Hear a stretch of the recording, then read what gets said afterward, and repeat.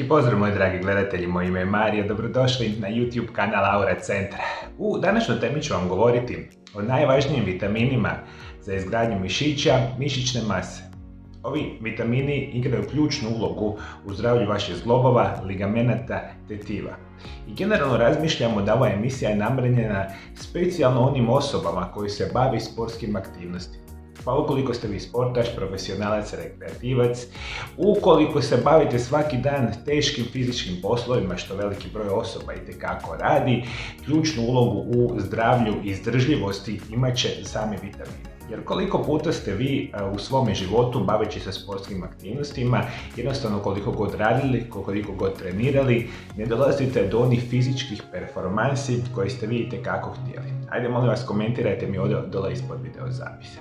Nažalost, jako mali broj osoba vodi računa o tome koje vitamine unose u svoju svakodnevicu, jer ja vam zadnjih 23 godine svaki dan praktično radim u liječenju pacijenata koji se bave sportom ili sportskim aktivnostima. Dakle, sportske ozljede su jedne od mojih uskih specijalnosti, a jedan od ključnih razloga koji ja preporučujem mojim pacijentima uvijek će biti adekvatna prehrana, nutricionizam i specijalni vitamini. I na prvom mjestu ću vam preporučiti jedan ključan vitamin za vaše mišiće i vaše zglobove, biti će specijalno vitamini B skupine. Oni su praktično najvažniji za rast mišića i njih ima 8 u samoj skupini. Imamo vitamin B1 koji se naziva tiamin, B2 riboflamin, B3 neacin, B5 pantotenska kiselina, B6 piridoksin, B7 biotin, B9 folat i B12 samin kobalamin. Vi kada razmišljate o vitaminima B skupine, dakle, razmišljajte o njima da su to oni nutrijenti koji će ključnu ulogu igrati ne samo u funkcioniranju vaših mišića i zglobova, nego ključnu ulogu u funkcioniranju vašega mozga i živaca koji nerviraju, dakle, vaše mišiće. Ključnu ulogu će igrati u pretvorbi energije. Dakle, sve ono što vi pojedete, a vezano uz ugljikohidrate, bjelančevine i masti, u vašemu se tijelu treba pretvoriti u aktivnu energiju. I tu ključnu ulogu igraju sami vitamini B skupine. Kada razmišljamo o vitaminima B skupine, oni su izvanredno bitni za podizanje razine energije, za proizvodnju hormona, proizvodnju crvenih krvnih stanica. I što je jako bitno za reći. Vi kada konzumirate i kada se bavite definitivno sportskim aktivnostima i želite ubrzanje rasta mišića, energije i snage, vitamini B skupine će tu biti izvanredni. Kao i uvijek možete ih konzumirati uz adekvatne dodatke prehrani, što je naravno preporuka, a od namirnica koje želite konzumirati, a što se tiče vitamina B skupine, to su prije svega losos, zeleno listnato povrće, organsko meso, posebno od organa, jaja, kamenice, školjke, dagnje, grah, slonutak, grašak, leća, organska piletina, puretina, govedina, prehrambeni pasac, pastrva, sjemenke suncokreta, izvanredne su za vaše mišiće, zglobove, tetive, ligamente, generalno za izdržljivost. Drugi vitamin koji će biti ključan iz ove perspektive bit će specijalno vitamin D. Zašto govorimo o vitaminu D kao ključnom vitaminu? Jer veliki broj vas ni blizu ne provodi dovoljno vremena svakodnevno na suncu i sunčevoj svjetlosti. Jer je sunce glavni izvor vitamina D, a praktično, dakle, u zadnjih 30-40 godina, kako se svima značajno promijenio način života, ljudi praktično ne izlaze sunce u velikom broju slučajeva tijekom jedne godine. I ono što se zapravo događa, za osobe svjetlije dakle, boje kože, vama treba svaki dan 15 do 20 minuta izlaganja suncu da bi imali adekvatnu količinu vitamina D. Ukoliko ste osoba koja ima tamniju, dakle, put i tamniju boju kože, taj vrsta perspektive izlaganja suncu treba biti čak 40-50 minuta svaki dan. Međutim, veliki broj vas to apsolutno ne radi, ne znajući koliko zapravo imate štetan utjecaj na naše zdravlje. I mi kada govorimo o samom vitaminu D, on je izvanredno bitan za zdravlje kostiju, zubi, noktiju, mišića, živaca i stanica našega tijela, značajno poboljšava naš imunološki sustav, ima antikancerogeno djelovanje, ima nevjerojatnu perspektivu na zdravlje mozga, sprečava demenciju, antibakterijsko, antivirusno djelovanje, potiče proizvodnju dakle, serotonina, pomaže šećeru u samom krvi kao kontrolu šećera, što je vama izvanredno bitno za sportske aktivnosti. Međutim, nevjerojatno bitnu ulogu igra u funkcioniranju, dakle, vaših mišića. I ukoliko želite dakle, redovito dati šansu vašim mišićima, zglobovima, ligamentima i tetivima da bude na najboljoj perspektivi, vitamin D apsolutno trebate uzimati svaki dan.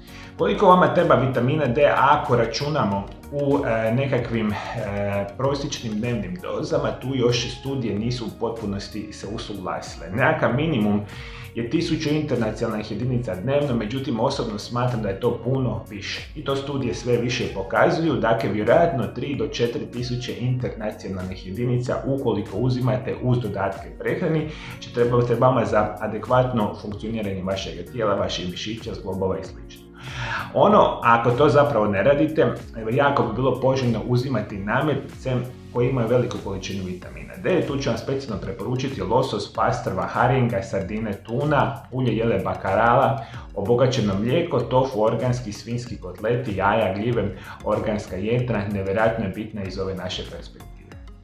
Dalje, ključni vitamin za vaše mišiće, zglobove, ligamente i tetive bit će apsolutno vitamin E. Mi kada govorimo o vitaminu E, govorimo o nečemu što se naziva antioksidans. On je jedan od onih snažnih antioksidanasa u našem organizmu što ima izuzetno protuupalno djelovanje. Svi vi koji se bavite fizičkom aktivnošću ili sportskom aktivnošću želite se čim prije moguće oporaviti nakon vaših treninga, dakle ne znam, utakmica i slično, i tu ključnu ulogu će igrati upravo vitamin E.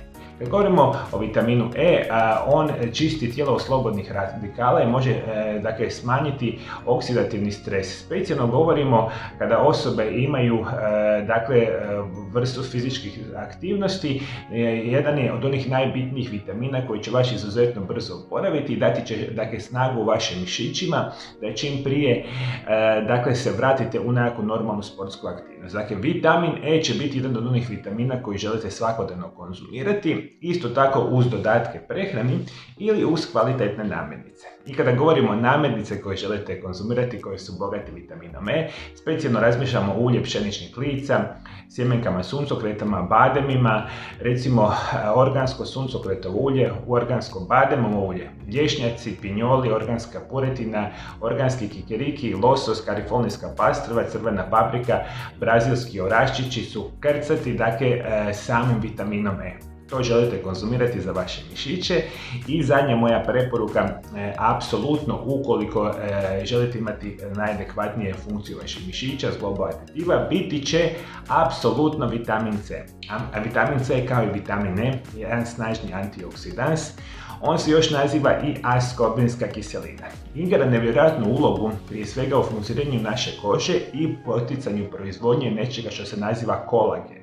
A veliki broj vas, ukoliko ne znam, kolagen je jedan od onih sastavnih elemenata ne samo kože, nego ligamenata, mišića, recimo hrskavice u vašim zglobovima i značajno potiče funkcioniranje i oporavak nakon određenih fizičkih aktivnosti. I kada govorimo o vitaminu C, on je topiv u vodi, primarna funkcija osim proizvodnje kolagena biti će za zdravlje krvnih žila, kosti u zubi, pomaže tijelu apsorpciji željeza, zacjenjuje ranje krvarenja i opekline, smanjuje loši kolesterol, štiti od raka, prirodni laksativ i smanjuje visoki krvni tlak. Ono što je izvanredno bitno za reći, potiče značajnu bolju funkciju dakle, vašeg srca i krvnih žila, što vi svi želite ukoliko se bavite naravno sportskim aktivnostima, potiče funkcioniranje vašega mozga i vaše probave.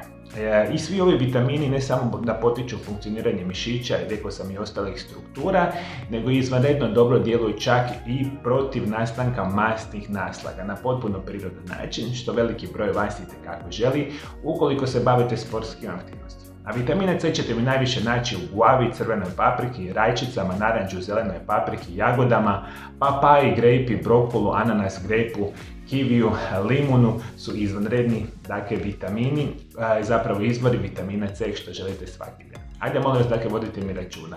Ovo su najbolji vitamini ukoliko želite redovito imati pojačanje fizičke mase, jake mišiće, veću izdržljivost, specijalno vezano za sportske aktivnosti ili možda nekakve teže fizičke napore. A svi moji dragi gledatelji preko društvenih mreža na mome Aura Centar YouTube kanalu imate nekoliko tisuća video zapisa koje sam namijenio svima vama. I iz perspektive poboljšavanja vašega zdravlja na potpuno prirodan način. Sve što vi trebate ovdje dole ispod video zapisa potpuno besplatno da se pretplatite na moj kanal, kliknite na ikonu zvona i kao i uvijek svaki dan ćete biti obavješteni o novoj zdravstvenoj temi koju samo za vas ja radim na mome Aura Centar YouTube kanalu. Hvala najljepše što me pratite do druge teme. Ja vam želim lijep i ugodan pozdrav.